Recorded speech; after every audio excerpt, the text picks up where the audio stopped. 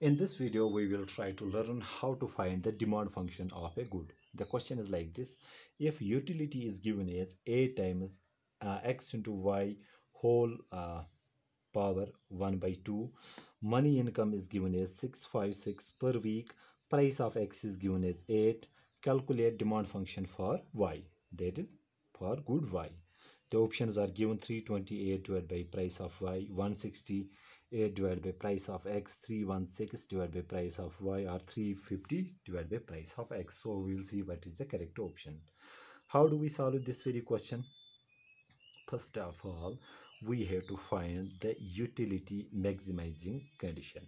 Utility maximizing condition is there. So I will write here utility maximizing condition is that our marginal rate of substitution between these two goods x and y should be equal to the ratio of the prices of these two goods. Okay, this is the condition, this is the formula which we will use here. Okay, how do we calculate marginal rate of substitution between x and y? It is simply equal to, so I will write here, marginal rate of substitution is given by, this is equal to marginal utility of good x upon marginal utility of good y. Okay, so this subscript shows the good x and y. Okay, so first what will we do? We are given the utility function. I will write it again. U is equal to a into x times y to the power 1 by 2. Marginal utility of good x is given by, that is the partial derivative du divided by dx.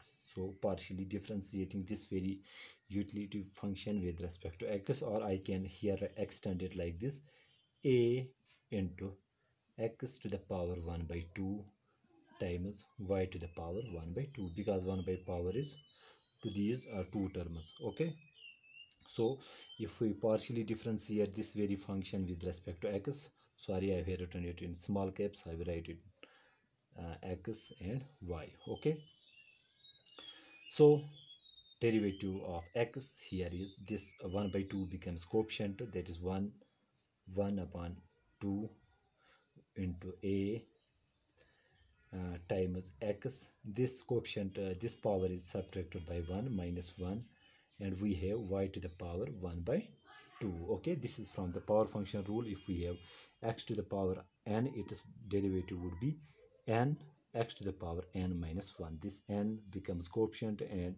exponent is subtracted by 1. Same rule I have applied here.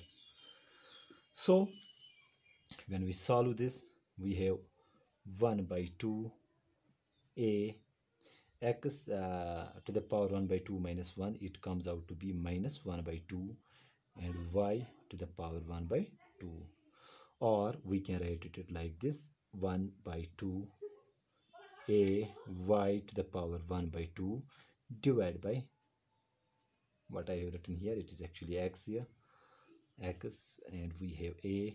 Okay, so this x to the power minus 1 by 2 can be written as 1 divided by x to the power minus 1 by 2, because if we have x to the power minus n, it can be written as 1 divided by x to the power plus n. So sign gets changed if we reciprocate the number. Okay, so y to the power 1 by 2 divided by x to the power 1 by 2. This is the marginal utility for good x. Similarly, we will find marginal utility for good y, that is the partial derivative of utility function with respect to y this time. So partially differentiating, we are differentiating with respect to y, so the power of y will become coefficient. So this is 1 by 2 a x 1 by 2 y, since we are differentiating with respect to y, this will become minus 1 by 2 minus 1, which comes out to be 1 divided by 2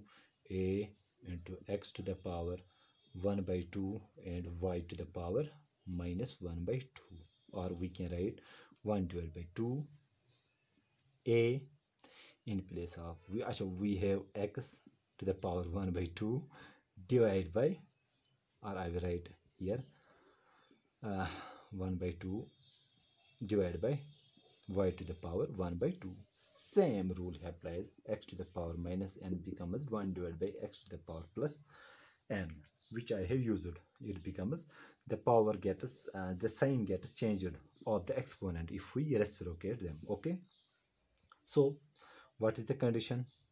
I will write here utility maximization requires that our marginal rate of substitution between two goods x and y should be equal to price of x divided by price of y. So marginal rate of technical substitution is equal to, I will write marginal utility of x divided by marginal utility of y, okay, should be equal to price of x divided by price of y. What is marginal utility of x? This very function. So I will write here 1 divided by 2 a y to the power 1 by 2 divided by x to the power 1 by 2 whole divided by marginal utility of y, this very term, that is 1 divided by 2 a x to the power 1 by 2 y to the power 1 by 2. Here we can see 1 by 2 cancel, a and a gets cancelled. It should be equal to price of x divided by price of y. Okay, so let me rub this now, or we are left here with y to the power 1 by 2 divided by x to the power 1 by 2. When transposing this term on the numerator, it will get reciprocated. That is, we get y to the power 1 by 2 divided by x to the power 1 by 2, and it should be equal to price of x divided by price of y. Okay, so a y to the power 1 by 2, y to the power 1 by 2, bases are same, powers are added, so we are left with y to the power 1 by 2 plus 1 by 2. Similarly, we have same basis, x to the power 1 by 2, so the exponents get added. So this should be equal to price of x divided by price of y. So 1 by 2 is equal to 1. So this means y upon x should be equal to price of x divided by price of y. Okay, I hope I am making sense. Or I can write here y is equal to price of x divided by price of y.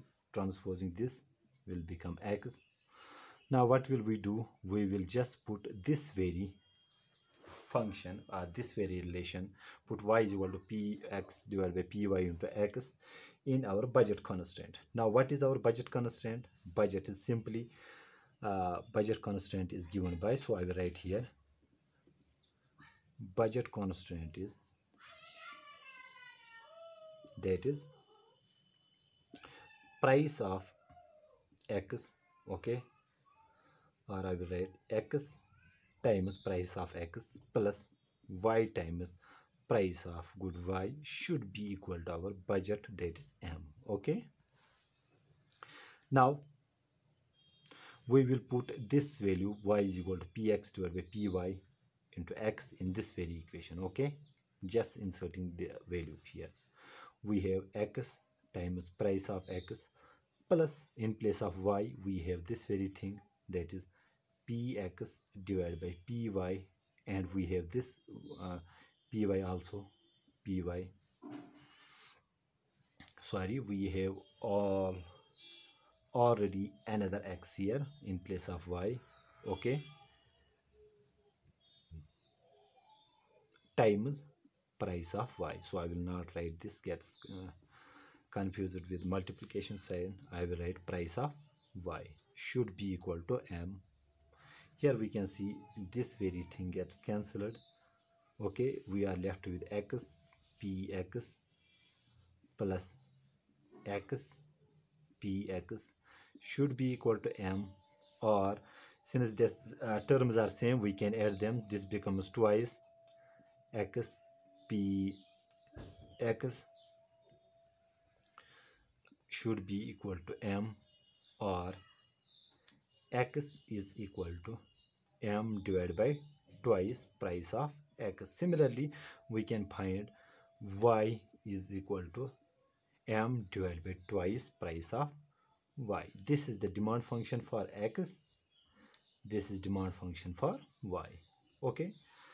Now what we have to do, we have to just insert the values. So our y is equal to, since we have to do nothing with this, x is equal to, since we are finding the demand for y, so we will stick to this. Okay, y is equal to, our m is given as, the money income is 656. I will write 656 divided by twice price of y, or this is equal to 2 3s are 6, 2 2s are 4, 2 8s are 16. So we get y is equal to 328 divided by py.